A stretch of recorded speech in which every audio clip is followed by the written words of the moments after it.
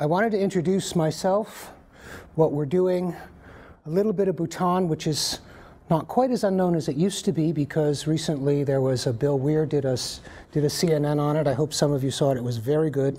On Gross National Happiness, 2 weeks on CNN. And then Prince William and Kate were there a week ago last Monday. So it's actually been in the news for America. But since it's a School of Public Health and I have a degree in public health and I'm a physician and I'm working in healthcare in Bhutan, I wanted to make this health-oriented. So I just want to make sure that everybody is good with that because we can go with a little more of the history, social, environmental, political, religious. Bhutan has everything you could possibly want. But this is focused on stomach cancer. There's a reason for that, and we'll get to the epidemiology in the middle of this, and then there's some very particular approaches to it which I think influence the solution which they may take. So it's called Challenges of Stomach Cancer in Bhutan, and I tried to make a few notes which I'm going to refer to mainly to keep myself on track because I want to introduce you to the country, a little bit to me, to the foundation, and to stomach cancer, and then we have a problem to discuss. Because basically I'm here to get information for our work there, and I'm also, to be perfectly honest, recruiting. Because I have always thought that ETSU particularly, Dr. Wyckoff is a large part of it, but not exclusively, ETSU I think is the right place to be working for Bhutan. And I've worked with Harvard, I've worked with Yale. We won't go into why I think there shouldn't be there, but I think there's some very good reasons why ETSU should be, and I think all I have to do is show you a few pictures and you'll see 60% of why it should be, and the rest will fill in. So your perspective on their problems in stomach cancer can be very practical to us as we try to help them craft solutions. Targeting risk and conserving the natural microbiome. And I'm just going to touch on natural microbiome. There's a whole course in that. It's one of the most exciting things. There are two organs that we have been discovering since I went to medical school 40 years ago. One is the fascia.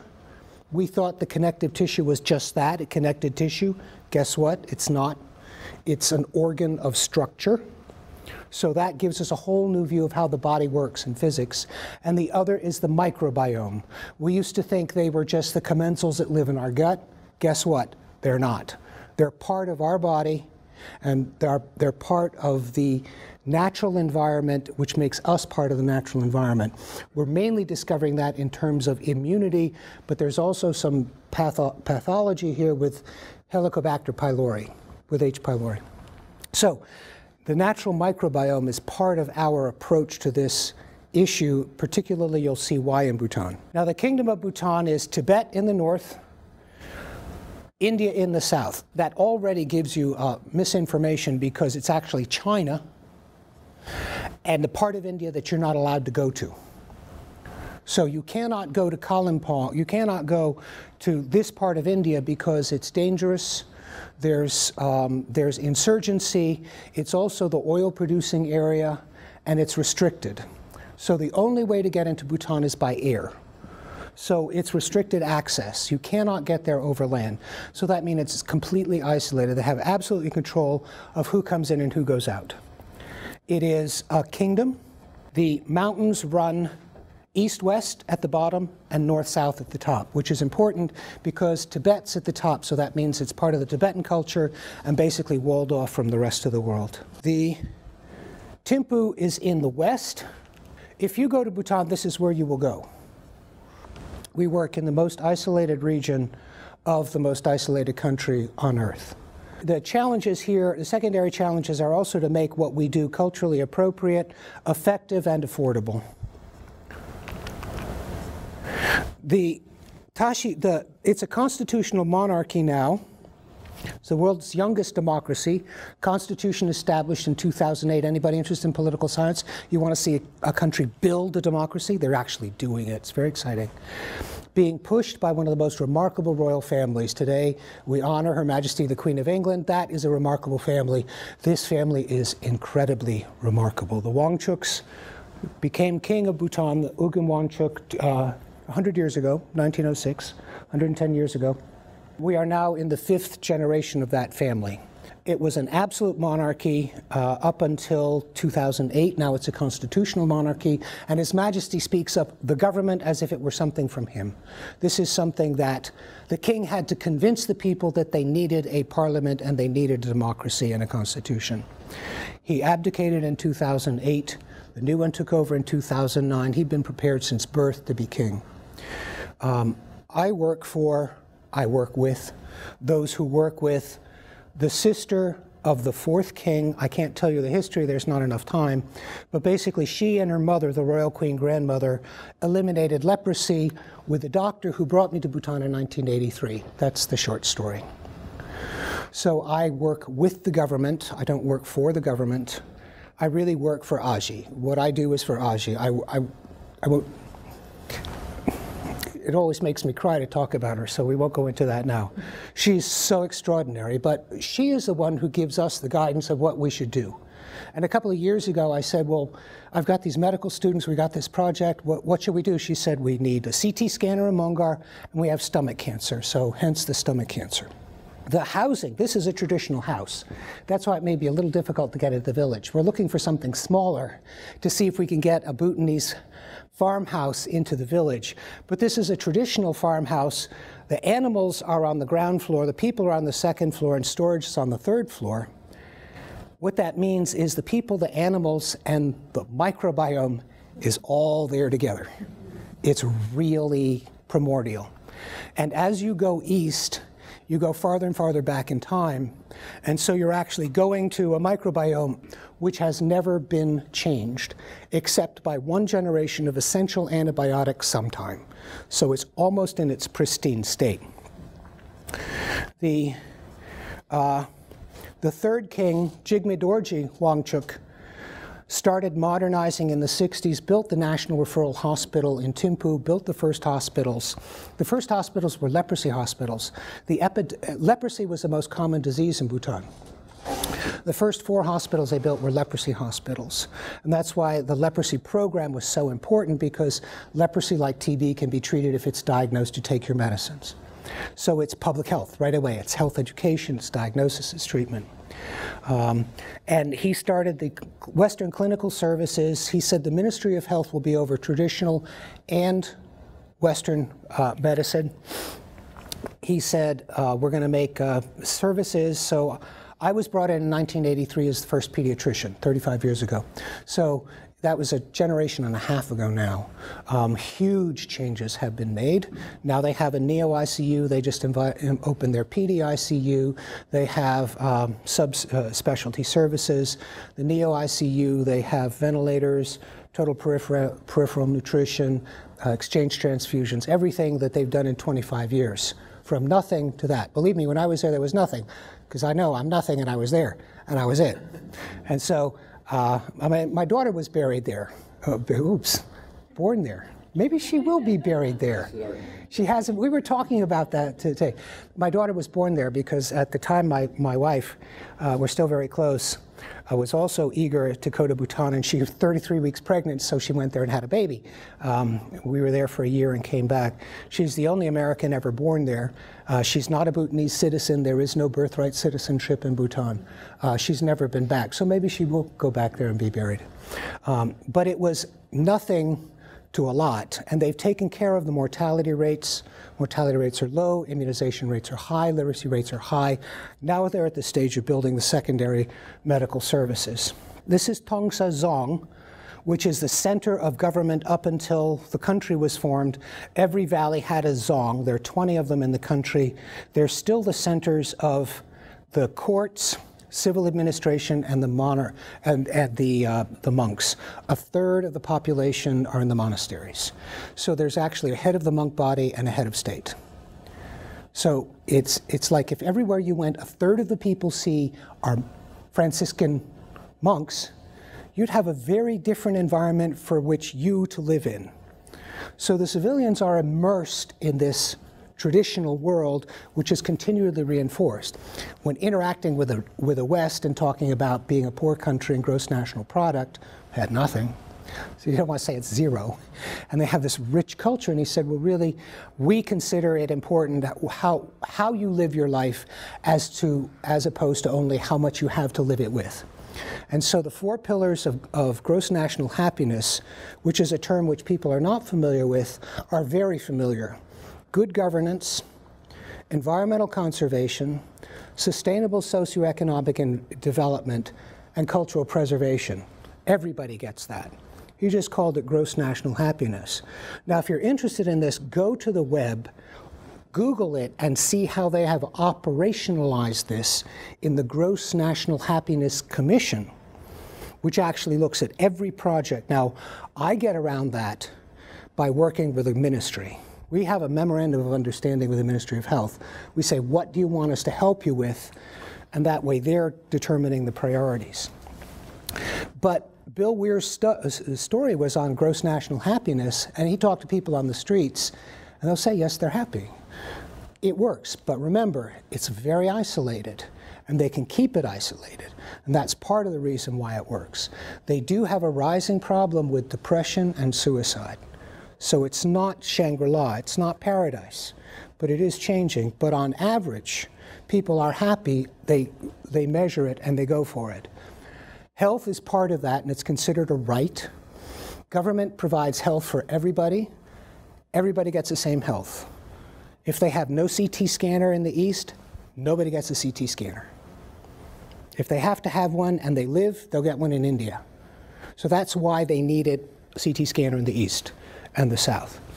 Everybody has, it's the only country in the world that I know of that provides free HPV for everybody.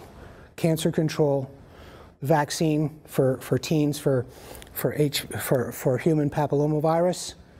Everybody gets it in Bhutan. It's very expensive and they pay for it. Measles, rubella, mumps, immunization rates high, clinic rates down. She's standing next to a baby warmer, and this is in a basic health unit in the region away from the capital. They have pushed healthcare out very well. Now what they're building are centralized services and attacking chronic diseases. That's why this story is important, because when you control the diarrheal diseases, the infectious diseases, what develops are the chronic diseases. And they're finding that mental health is a chronic disease that comes along with the metabolic ones. This is Tashigang Zong. This is just another Zong. There are 20 of these, and those were the skyscrapers of the country. Now they're building a modern cities around that. In 1983, when I was there, I was young, my wife having babies. We had one other, so I guess you can call that two. Kado's wife was young and having babies, and you know, we didn't know anything about Bhutan, they didn't know anything about us, and I'd traveled the world, like Randy said. I grew up in Hope. I'd traveled the world by the time I was 16, and I was completely at a loss. Well, here Sangi down the street was having babies, she just had one, and so naturally we became very friendly, and Kado didn't seem to have much time, had a lot of time on his hands, so we became friends. So my contact there has been Dasho Kado. Dasho means sir. He's been honored subsequently by the king. That's Kado. He's very distinguished. Turns out he was one of the youth that was chosen to be educated with the fourth king. So he's very close to the fourth king, and then he became the bodyguard of the fourth king. And he's big. He's a colonel, and he's big. He's a big, deep voice, and everybody knows him. He traveled the country with the fourth king. The kings there travel. Traditionally, they will serve the people. They will go out and serve. Everybody will be out in the field, and they'll be giving out and they're always accessible. It's very accessible. So he is a good driver. Yes, sir. Didn't the fourth king have 4 queens? Yes. Yes. They would stay with one for a while and then go to the next and then the next. Well, actually, they're all sisters. They tended to live together. We lived here. They lived over here. At night, the Jeep would go up. Nobody talked about it. Actually, the fifth king had been born, and nobody knew. I lived in Bhutan. I never knew that there was a crown prince. Monarchy is a very different kind of thing, particularly in a very small place. But he married 4 sisters, each one more beautiful and gracious than the next. And after Kato was with His Majesty for 4 years, then he was adjutant to the Four Queens. So he knows the whole country. And we are very fortunate because he is the one that is our host and takes my students to the East. That's how we go to the East, and you don't. You know, because Kato goes to the East and says, oh, they're with me. Okay, so off they go. These are yak herders from Morrow, some of the people that we work for. Very isolated. They may well be the husbands of the lady standing forward, and those her sisters. They have polyandry there in that part. They have more than one husband among the yak herders of the eastern part of Bhutan. Now that's Kato that I know. This is the Kato that I never knew he was. This is the 5th king. This is the crown prince who was born 6 weeks ago and just named last week. His name is Jigme Namge Wangchuk. And that's Kato, right there. So you can imagine we have access to the country of a person who at royal functions is in the picture. We are very fortunate. And he keeps saying, oh, I'm just the driver. I say, yeah, right, some driver. He's really wonderful. He really cares very much. I don't know why. I can't say her name in public. He cares very much for Aji, and they are the core that we're really set up to serve. He is very close to the Royal Queen Grandmother, so I feel like our priorities really well plugged into what they want. And they said, number 1, stomach cancer. Okay. I did go back. That was 10 years ago. Mote, who was my intern, is now retired as the head of radiology. It's amazing to see how fast development can be. Now, this is now. Right now, Alyssa, our 4th-year medical student, is there working on projects. Long story short about equipment donation, because it's going to be about stomach cancer. CT scan they need desperately in the East because of the roads. You can't transport people to it, so people die. And we've been trying to get a CT scanner for several years, as unsuccessfully as everybody else. And then we started partnering with other people who do that, and RAD8 International is a group of radiologists that get machines for institution, imaging, training, all kinds of radiology services. And they are very eager to work in Bhutan because Bhutan's starting the whole thing. They can start it from scratch, do a pediatric radiology program the way they want it done. So we're partnering with RAD8 International, and they require, which is good public health practice, where do you start? Tell me what you need. You start with an assessment. You don't go in, I'm here to, you say, okay, tell me what you need.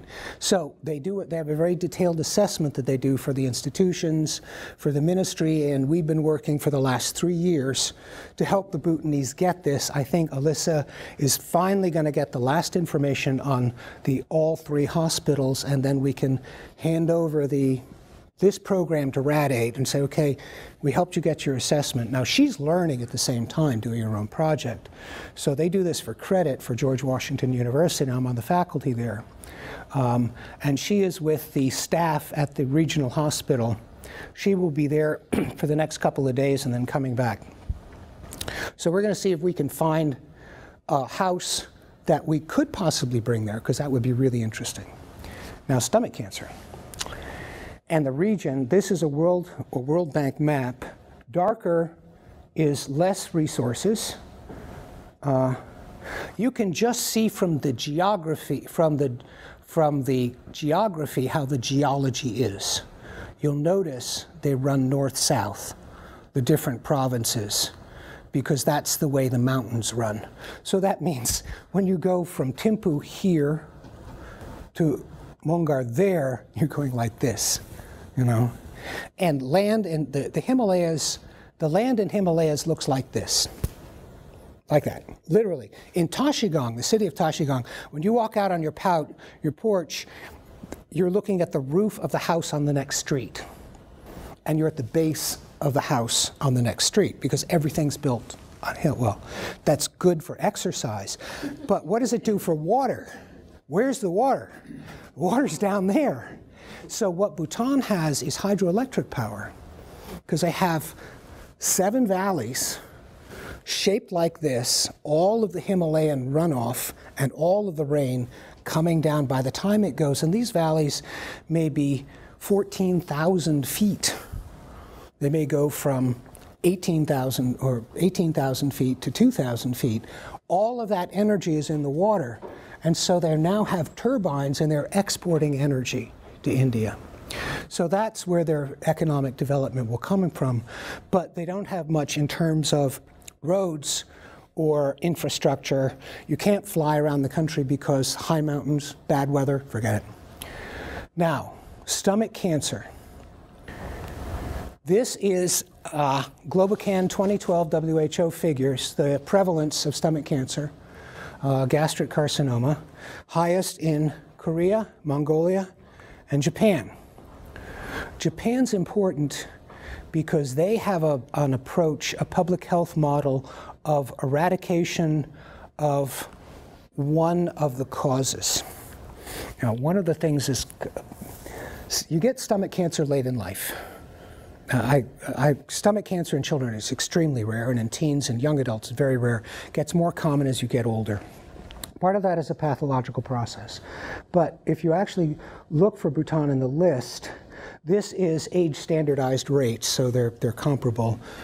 Bhutan is 13th overall for the rate. And then as you break it down by gender, it's more common in men than women. It's 18th. And in women, it's 18th. So there are different ways of measuring and different errors and different ways of sampling, but it's very high. What that translates into is everybody knows somebody who has stomach cancer. As a matter of fact, Dr. Nayat, who brought me there in 1983, died last year of stomach cancer. So stomach cancer is without doubt very common by any measure that they have. And then you look at different studies. We can give you a copy of these. They're very good studies. They're fairly recent. The oldest one, I think, is just 2013. So they're very recent. Now, Dorji is he's the gastroenterologist at the referral hospital. Dashi Dendup is the oncology surgeon. Hoda Malati is an epidemiologist and a microbiome researcher in Baylor. These two are in the pathology department, and Jim Richter is a gastroenterologist at Harvard. So it's a group effort that's looking into the epidemiology of Helicobacter and gastric carcinoma. We'll go into in these assumptions. These are what we think we know about stomach cancer and the microbiome. The human microbiome is essential to health. I think we'll all agree on that. That didn't used to be the case. Now we're starting more and more and more. I highly recommend, as an introduction, Martin Blazer's book, The Missing Microbes. Now, Martin Blazer is at NYU. He's the head of the microbiome project at NIH, and is looking at, he's the one who actually explained why if you get a teeny tiny little bit of antibiotic to chickens, they get fat. The reason has nothing to do with treating infection, like the media would have you believe. The reason is a little bit of antibiotic changes the microbiome. It's very sensitive. And so a little antibiotic changes the microbiome, and he's actually shown that if you give antibiotics to mankind, it results in, drum roll, obesity.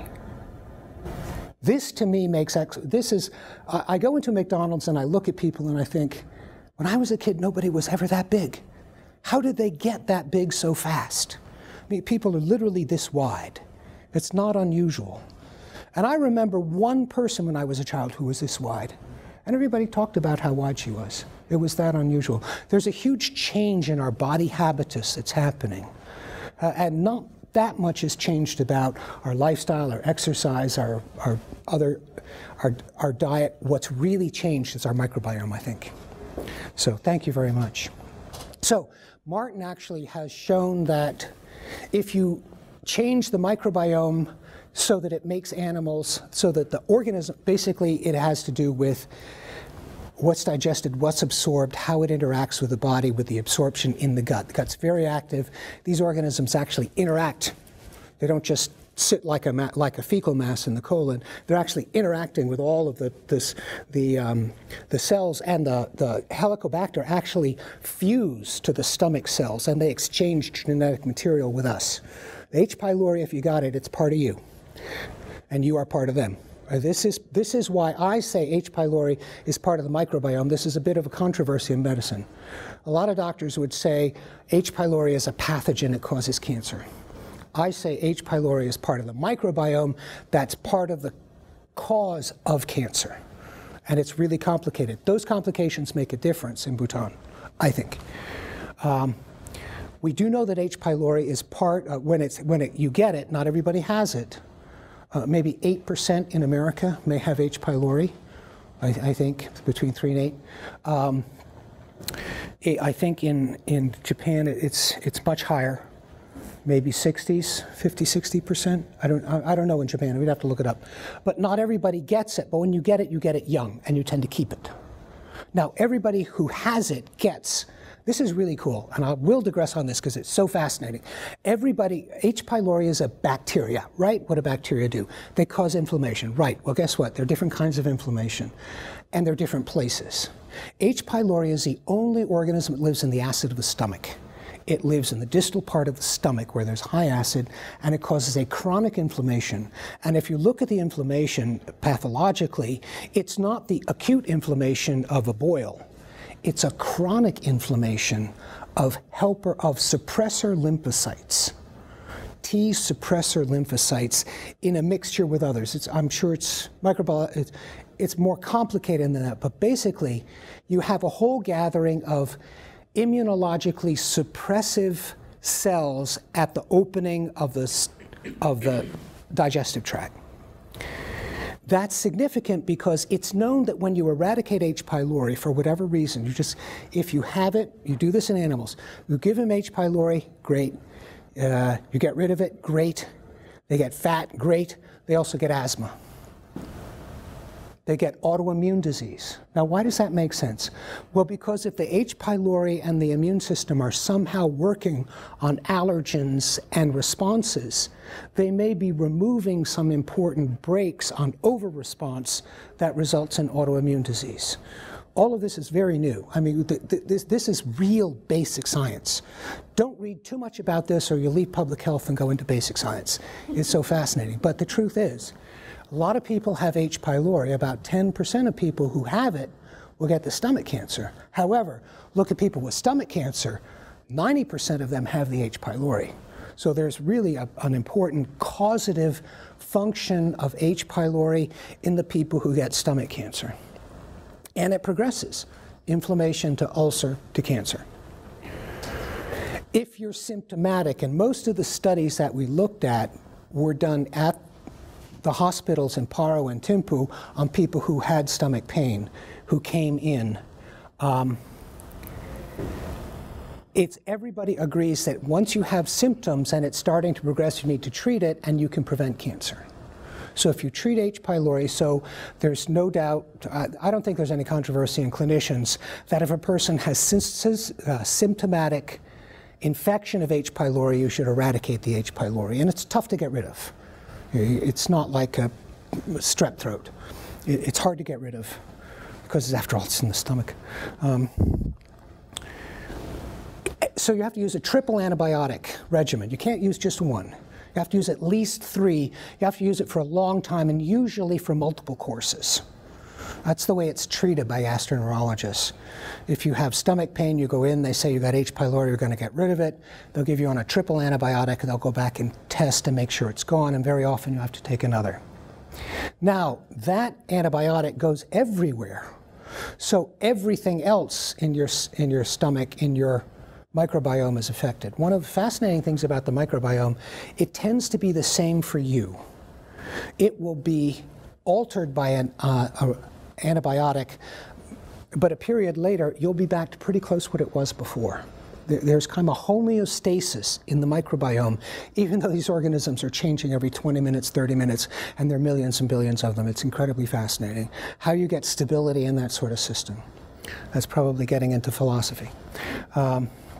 So the microbiome gets changed. You can't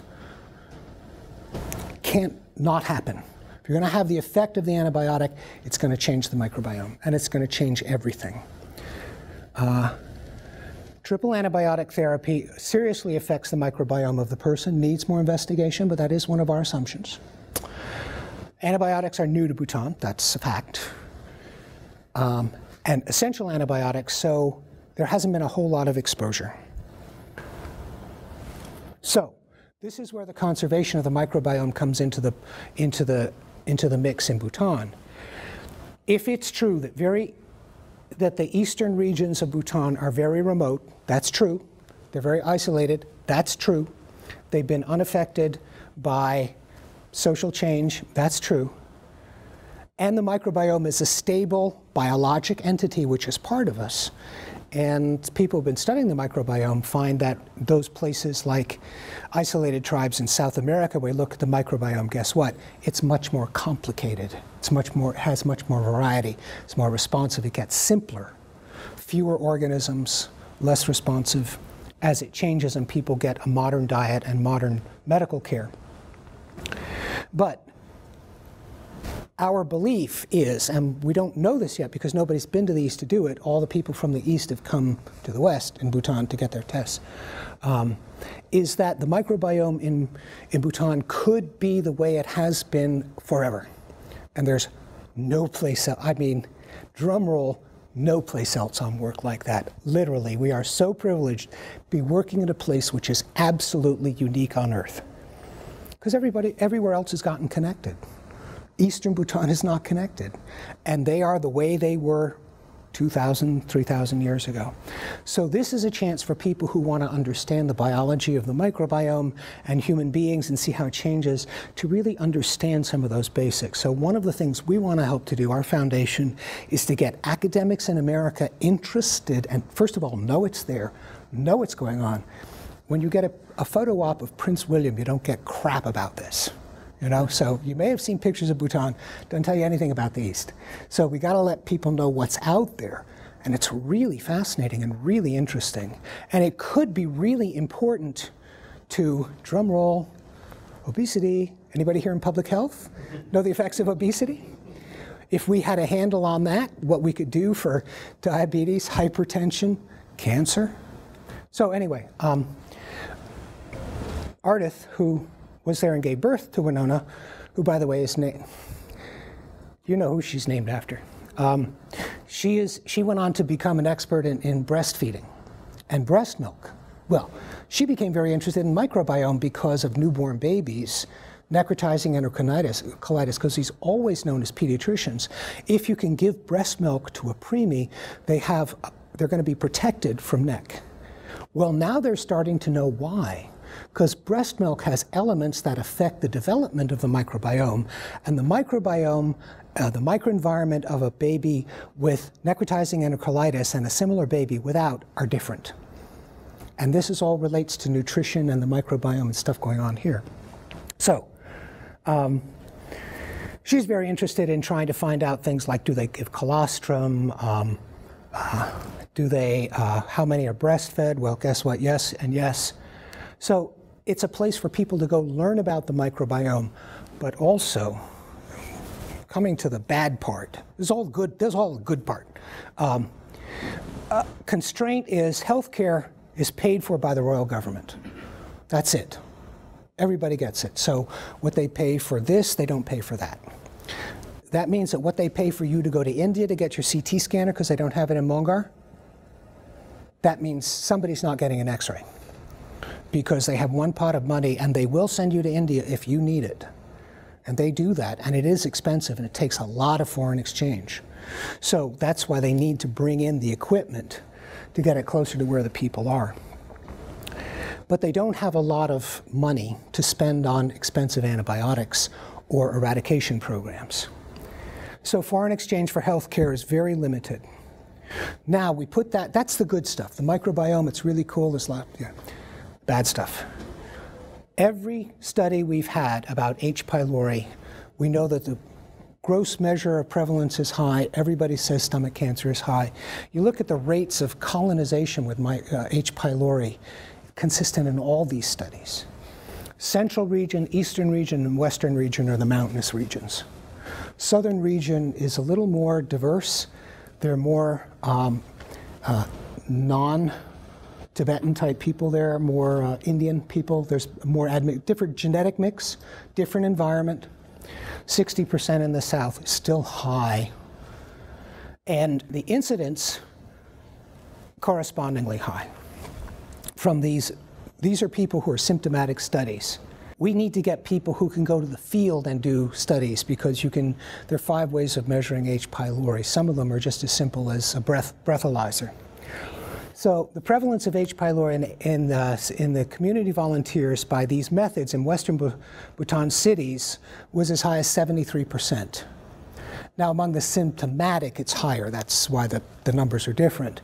So 73% of the people out there have H. pylori. That's a lot of people at risk for stomach cancer, especially if we don't know who's going to get it and who isn't, which could be related to who knows what. Among those with gastritis, ulcer, and duodenal ulcer, the rate's even higher, 90%. And to confirm that anecdotally, in the series they did with people who all they knew was they had stomach pain, they went ahead and did the endoscopy and they did the biopsy. They determined that 5 of those had diagnosable stomach cancer, and they didn't know it. 5 out of 372. And 1 of them had duodenal cancer. Now, if you look at these strains, 83% show resistance to metronidazole, which is the foundational of the inexpensive eradication regimen.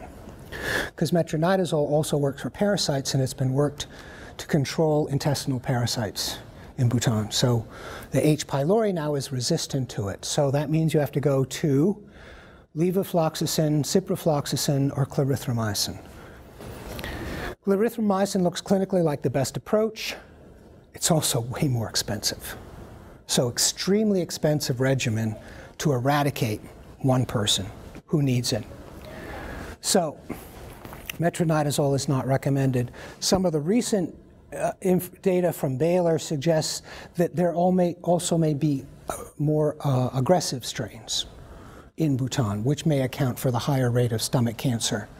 We know that the H. pylori rate is high. So when approaching stomach cancer, well, first of all, they have 1 endoscope in the east. They have 3 in the west. They need more equipment, so that's part of what we do. And we're working with other people who do that. The government wants to say, how do we approach this? Well, this is the question. We know there's a high infection rate, if you will, or colonization rate, if you prefer, of H. pylori, way above anything we've seen most anywhere else in the world. We know there's a corresponding high rate of stomach cancer, and from that we reason there's a high risk of stomach cancer in those that have it. So therefore it's a high priority problem. Well, Japan is in a similar situation, and they have decided to do a national eradication program. And they are now engaged on a national eradication of H. pylori. Well, there are a couple of issues in Bhutan that come to our mind, but that's one of the options. Now, we're trying to move our way away from people simply thinking H. pylori, stomach cancer, bad. Because H. pylori could be good. Because I went back to my records. I established the pediatric record program. And of course, I had to have some idea of what was going on with these hundreds of people that were coming to me when I was a pediatrician there in '83. So I have a book at home which has the patient's name, origin, diagnosis, and disposition. Okay? Every child that was admitted from anywhere in the country came through my capable hands. So hopefully some of them left better. But many of them did. A lot of them died because I told them they're going to die. Because they're going to come here last and they're going to be dying when they get here. We're going to do our best and we're going to fail. And that's true. The mortality rate in the first year of pediatrics on the ward was 20%. 1 in 5 died. That's how sick they were when we admitted them. And believe me, I was not going to admit anybody that I was not going to be willing to stay up all night over, because I was the only one to stay up all night. So there was a pretty good triage there. And I looked at my list. I had not 1 case of asthma. Not 1. And now they have it. Interesting, isn't it? You take the work of Martin Blaser in animals, you take some of the work of H. pylori and gastroesophageal reflux and asthma and eradication and change in the microbiome, it very well could be that Japan is about to create an epidemic of diseases that they didn't have before they got rid of the H. pylori. God, there's PhD studies galore here. This is such, there's so much we don't know about this, and they're doing it right now. So first of all, the government can't afford to give everybody a triple antibiotic so that's out. You're going to have to find more money if that's what they want to do. If they want to do that, they not only are changing the microbiome in the people that have H. pylori, they are altering it in the environment. This is now, in my mind, environmental, go ahead, what I think the concerns are, environmental preservation. You're changing eastern Bhutan.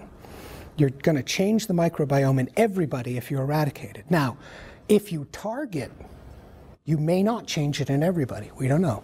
But how do you target? Well, you have to diagnose. How do you diagnose? You have to get out there. How do you get out there? You have to get health care. How do you get health care? People have to find money for it. The best way, I think, is to combine it with research.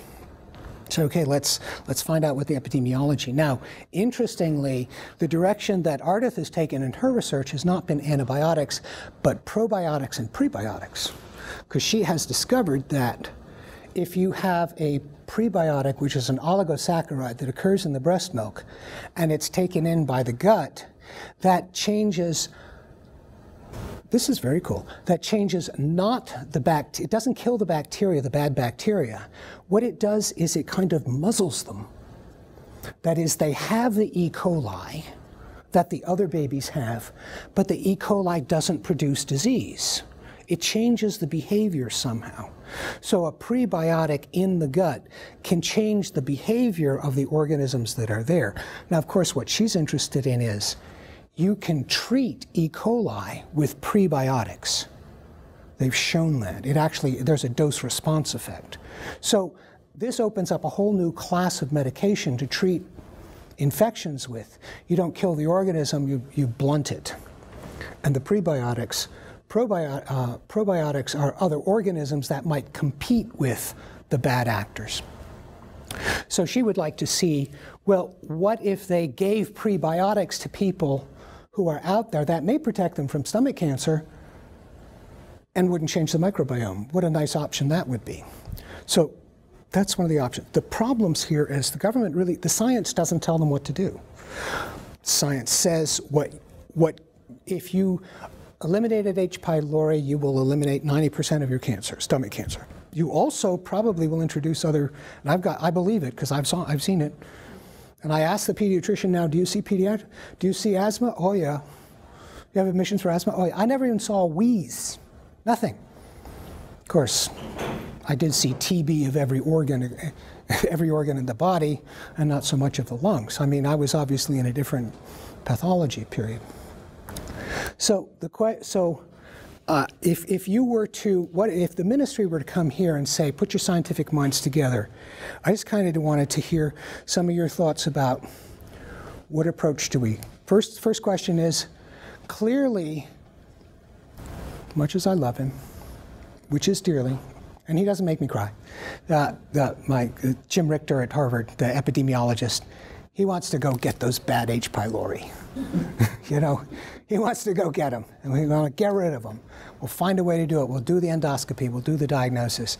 And we're absolutely together up to the diagnosis part, because I want to know what the epidemiology of disease is, too. Yeah. How good are the screening tools? Pretty good, and pretty durable. So yes, it's now possible to to take it into the field, and also remember they have cold chain. They have a cold chain that takes their vaccines all the way out to the remote BHUs, which means you can get frozen samples back. I mean, that's the first thing Ardith says, oh, can I get frozen poop? You know, because she works on frozen poop. So you can get stool samples back. So the logistics are good. The screening tests are good. 90% prevalence rate, so I mean, if you're going to treat just carriage, you're going to treat almost everybody anyway. Right. If you were going to treat, right, and that's one of the important questions. Are you going to, what are your criteria? This is what I mean by targeted risk. Do you need to, what protocol would you set up in order to, we're not going to answer that, but now in a short time, but what protocol would you set up for a combination of history, symptom, and finding to say, okay, we will presumptively treat you and expect you'll be protected? Targeted. You have a positive screening test and symptoms. Right, positive screening test and symptoms. Yeah, but you're still talking about treating sizable.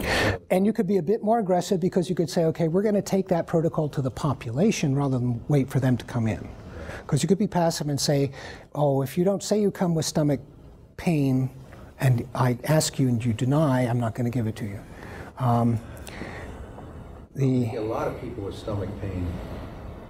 Yeah, there are other causes of stomach pain than H. pylori and certainly than even gastritis. And Is there any genetic? Oh, that's a wonderful question. Yeah, that's a good. The answer is we don't know, but there very well could be, because there's some fascinating studies of H. pylori in Latin America, which is a lovely mix of genetics from different people, and there do tend to be simplistically 4 different types: Amerindian, African, European, and Asian genotypes, genotypes in humans, and the same kind of parallel in H. pylori. And the match of the two seems to be related epidemiologically to who gets stomach cancer and who doesn't. Now, this is for somebody who wants a PhD in epidemiology. If you can figure this out, you got a really good degree there. The genetics of H. pylori and the host. Well, we can't change the genetics of the host. We can over time, but that will change over generations. We might be able to change the genetics of H. pylori, but at least we could find out. Well, since we're getting near the end, I'll say what our approach is. Ardith and I have thought about this, and we said, okay, we don't know enough. We would like to get in there. I mean, this is so frustrating to our Bhutanese partners. It's like, I'm not the most popular person in Bhutan. Other people know what I'm trying to do because they say, where's our CT scanner? Where is our CT scanner? And I say, I do not know. It's out there somewhere still. It's not here. Say, we know that. Our people are dying. So where there's a need, they need a response. So we need to show that we're working towards it. We say, well, look, okay, we're building a partnership that will get it to you, and be patient with us. When it comes to stomach cancer, we don't know what the microbiome like is out that way. With the people, part of the microbiome project, who are now mapping it, just like the genomic program, they're now mapping the microbiome. And Martin Blazer's wife, Maria Dominguez-Bello, is, she's actually banking poop. Why would we bank poop? Well, guess what? We treat with it now. You've heard of fecal transplant? What's that about? That's about a microbiome. You sterilize the gut and you put in there something that you know will treat it. So the microbiome is like breast milk. So you can see why Ardith is excited about this, because there are a lot of similarities to breast milk work. We need to know what the microbiome is. We need to know what the epidemiology is. Prebiotics. They drink a lot of beer in the East. Now, Buddhists are not supposed to drink beer. This is Bhutan. This is Bhutanese Buddhism. They drink a lot of beer in the East, and they make it themselves, and they feed it to children. And what's beer made with?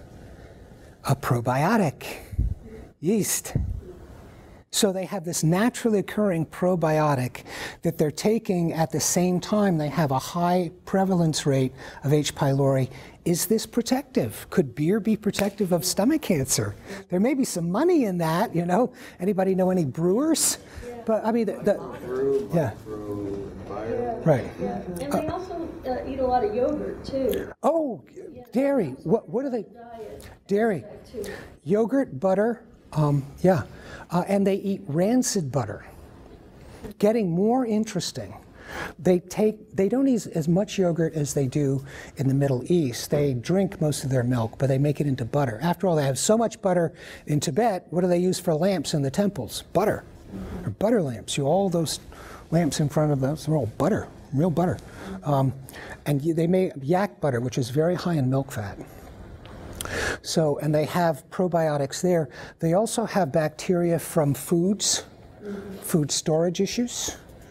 You know, if the bad ones don't get you, you might get benefit from the good ones that are there. So probiotics. So the question is, what could we add? The other question is, what's the incidence, the prevalence?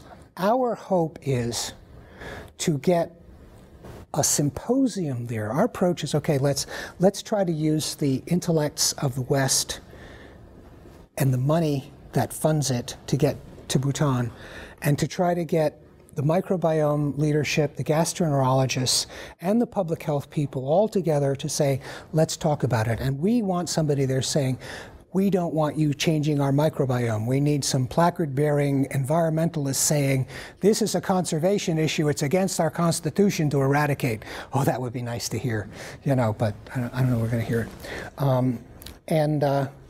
So one of the intermediate steps is we're looking for a smallish grant of about $50,000 to take the research she's done with E. coli, where they have a in vitro model with the E. coli and the prebiotic to do the H. pylori and prebiotic, show the same effect. That may be enough to say, let's take it to the field. So I think our goal is in the next couple of years is to spread the word among the people in stomach cancer and microbiome.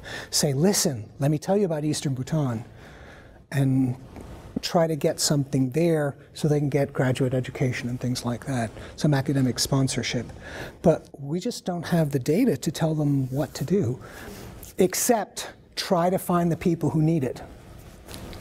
Do better targeting, because the people that they had were volunteers who came to their clinic. So at least we could get, oh, and another thing we need to do is start getting cancer registries, because they don't know what the incidence of stomach cancer is. So we're working to help improve the tumor registry, get the diagnostic equipment, develop.